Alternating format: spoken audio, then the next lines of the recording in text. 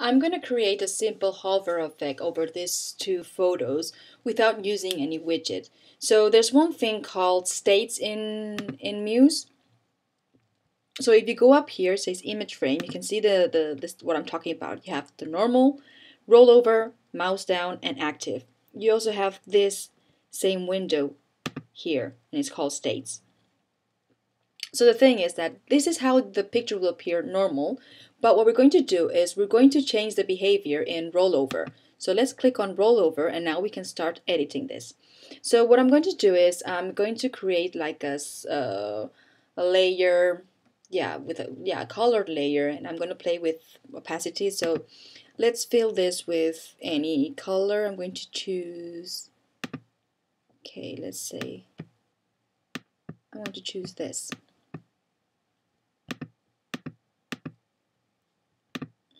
Okay, and I'm going to bring down the opacity. So see how the image starts like merging with the color. So I'm going to bring it down here.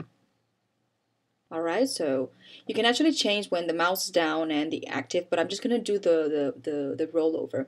So you can actually click on fade, so it's smoother transition, and you can choose like the seconds, the delay, and the duration. So I'm going to leave it like this. I'm going to leave it as 1 second, and you can choose to if the speed is if it's linear, or ease, is in, is out. So I'm going to click on ease out.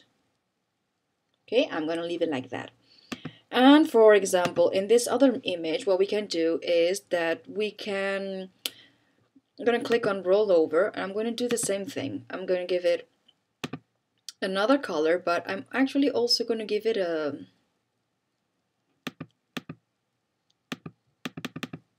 no, sorry, this is not here. I'm going to give stroke. Yep, and I'm going to change the color too. So I'm going to, to this color, so you can see a little bit the difference. And I'm doing the same. I'm going to click on fade, and here I'm going to say ease in, ease out. Okay, so let's preview this. So this is the normal state. So when I hover over I scroll down, sorry, I put the mouse on top of the image. So yep, exactly, here I can see how it eases out, and here see how the border appears. Yeah, so this is what you can do just with Muse. You can play with this, and you